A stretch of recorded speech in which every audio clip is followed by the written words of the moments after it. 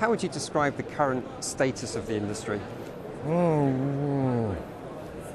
So from this beginning of this year, the market down, almost so down, and then not only Germany but also Spain market collapsed. Then that period continues up until recently, and then now coming back all of a sudden. I don't know the reason, why that happened. Do you see? It's been some very positive signs recently, as you say. What do you see now for maybe the next year, 2010?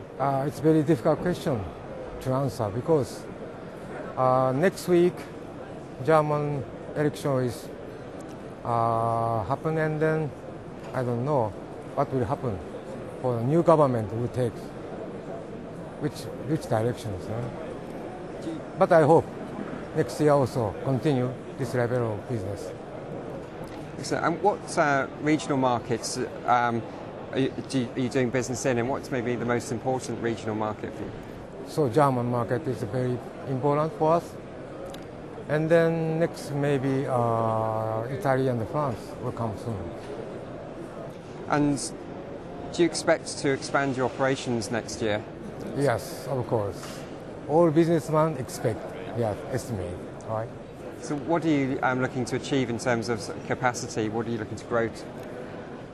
As much as possible is my answer, but 150% increase. 150%? Yeah. That is our target as well. So how much will you be investing in production capacity in 2010?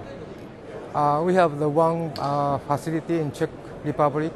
That is a modular assembly factories. Now we are expanding that factories next year, but I cannot say exact numbers.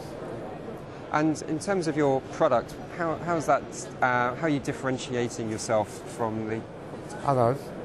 Quality. I think we are only one company have experience, more than 30 years experience on this business, and then based on that experience, we assure our quality, and then I think that is the strongest our point. And we see your new module here. How's that? What have you done here to take that product up a level? This is back contact cells, which we don't need any like this.